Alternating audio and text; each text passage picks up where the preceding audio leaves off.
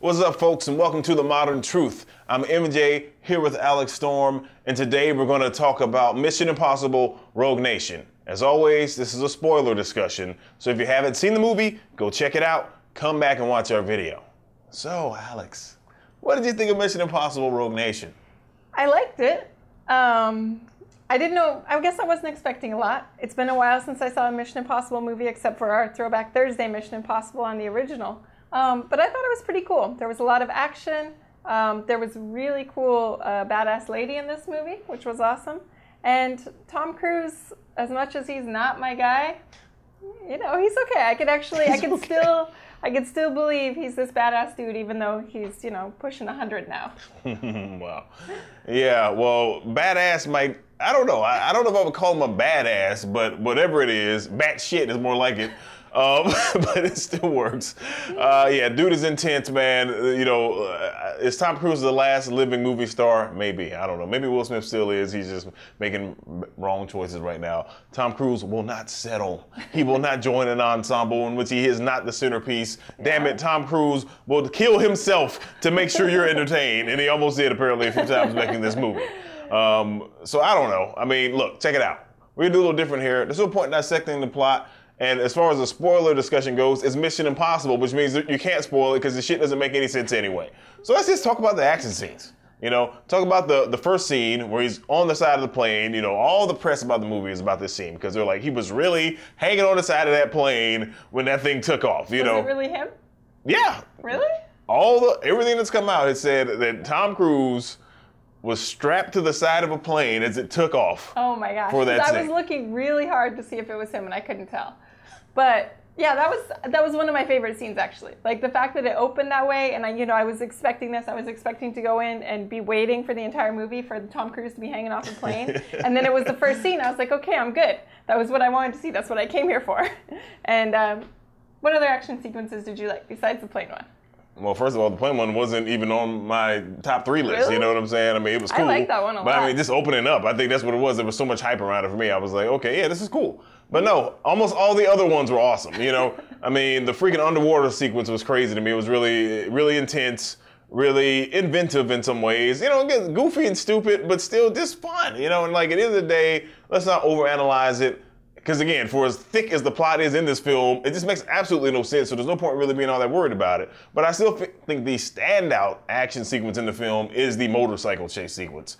You know, it starts off as a car chase, turns into a motorcycle chase, and this is another one of these things. It's like Tom Cruise is riding this motorcycle through a good portion of these stunts, you know. It just adds a level of legitimacy to everything you're seeing when you know it's not a digital stuntman's head plastered on someone, or this is a completely different person who's doing all this crazy stuff. Tom Cruise is fucking crazy, man. And that's why I love the guy. You know, it's just something about the absurdity of a dude basically becoming an action star when he's like 40, you know, or almost 40. Like, that's when he started doing all these movies. That's when he like started taking stunt training to be a stunt driver and a stunt motorcyclist and all this stuff. And this dude it's just, you know, yeah. I think if I had known that, I mean, I like those. I like those sequences for sure.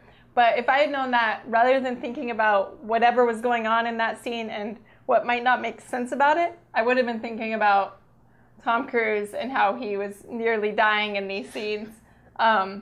Instead of thinking about how like these cards are all wet and wondering how it works for these wet cards to be plugged in, and wondering how you survive a motorcycle crash when you're not wearing a helmet or any padding and you don't even like get scraped up. So I was thinking about that too much. If I had known it was Tom Cruise, maybe I would have been worried about his well-being during these scenes instead, like thinking like, oh my God, is he able to breathe? Like, totally is he gonna be okay? Random shot. Okay, well, Tom Cruise was not actually holding his breath for 3 minutes, I don't think. Of course. But like even in the motorcycle scene where he's like leaning, right, and it's like his knee, it's just like inches away from the. It's like it's just awesome. It's like yes, no, and I guess for me, you know, much more like particular about filmmaking and just looking at how shots are created and stuff. I'm really sensitive to like special effects and any bullshit. I was like, no.